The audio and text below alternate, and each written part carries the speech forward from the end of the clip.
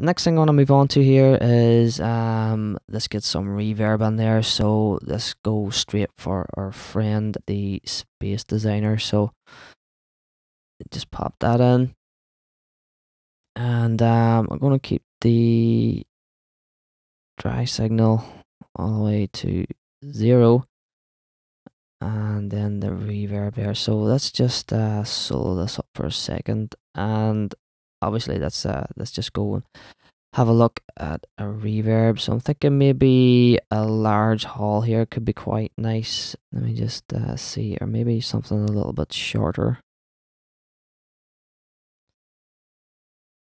Try something like the soft plate here.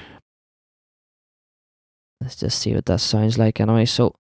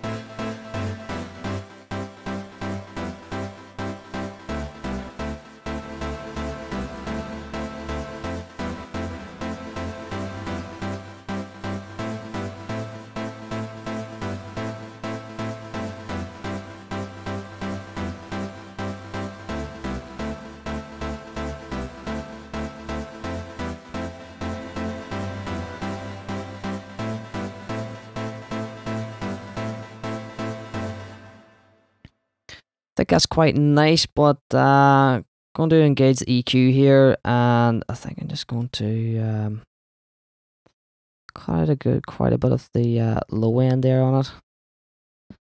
Just think the whole color of the reverb there is just a little bit heavy on the bottom end, and let's just bring that down a bit there, maybe. Let's see what that sounds like.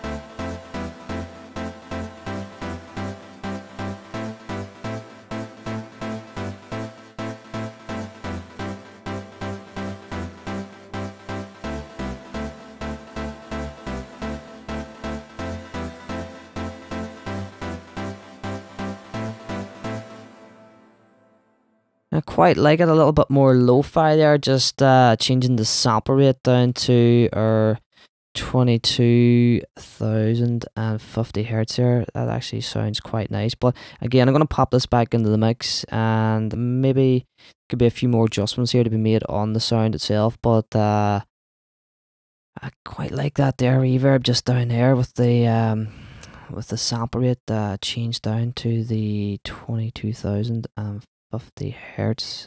Let's pop that back in and see.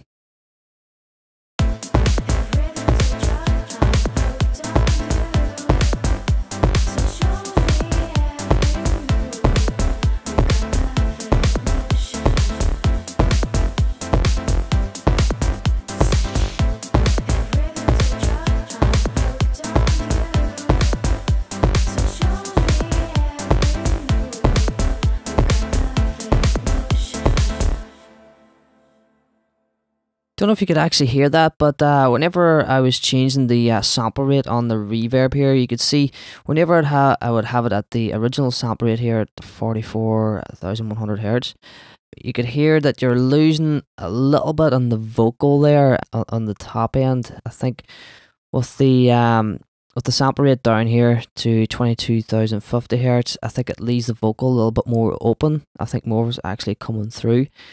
I probably think the vocal could come up a small bit in the mix as well, but I think I'm going to keep the reverb just like that for now. I quite like that actually. So couple of more little adjustments that I will do. So happy with the reverb.